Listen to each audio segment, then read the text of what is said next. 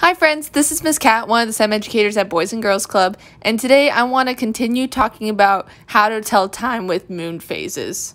In my other video, we learned and figured out when the moon rises and sets based on its moon phase, and now we're going to put them in order.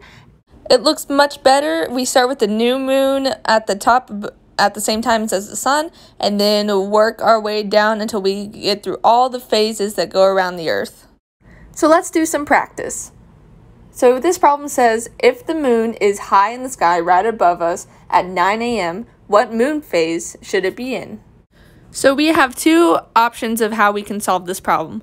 Our first option of how we can solve this problem is that we could look at our moon chart and read the answer. Because if we look in the middle column where it tells us where the moon is highest in the sky at what time, we can see that the waning crescent is highest in the sky at 9 a.m.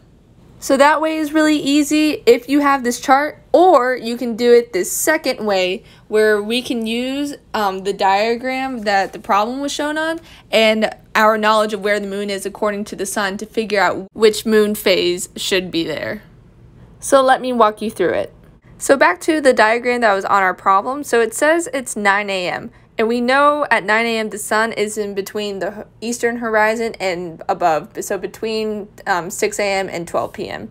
This means that the moon that's currently here is 3 hours ahead because the sun is about to be highest in the sky at noon, which is 3 hours after 9. Since we know that the Earth orbits counterclockwise, we need to find the moon phase that's right before the new moon. The moon phase that will appear 3 hours before the sun will be the waning crescent. And you can see that the waning crescent in this diagram is at a 45-degree angle from Earth to the sun. So if I'm standing at the exact same spot and looking directly up in the sky, that means that the waning crescent moon will appear 3 hours before the sun. So looking back at our diagram, we can see that the waning crescent is going to be highest in the sky at 9 a.m. And this is what it should look like during the day at 9 a.m. You're probably thinking right now, Miss Kat, this is great and all, but I do not care about the moon during the day. What if I'm lost at night and have no watch to tell the time with? How can I figure out what time it is using the moon? So let's take this problem for example. We can clearly see the moon is highest in the sky, I'm looking directly above, and that the light is on the left side of the moon, which means it must be one of the waning phases. And because it's almost the full moon, but not quite, I can surely assume that it's a waning gibbous phase. The waning phase is in between the full moon and the third quarter moon, and when it's highest in the sky, the sun is not out.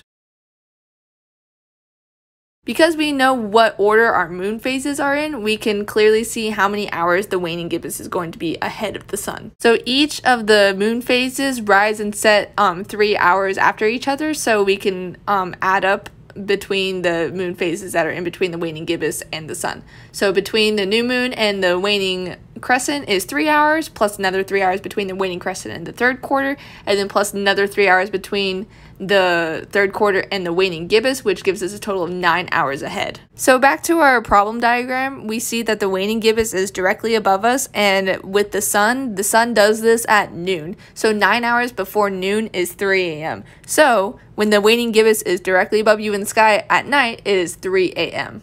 And checking in with our chart, we can see that we are correct. So our last example is, what time is it when this moon phase is rising from the eastern horizon? First, we start off with, what phase is this moon in?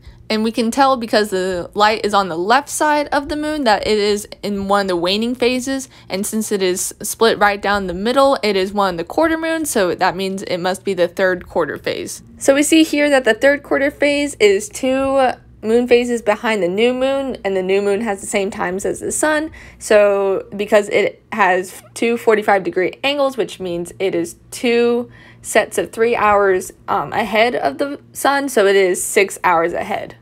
And we know that the sun rises at 6 a.m. in the eastern horizon, so since the third quarter is 6 hours ahead of that, that means that this moon is rising at midnight or 12 a.m.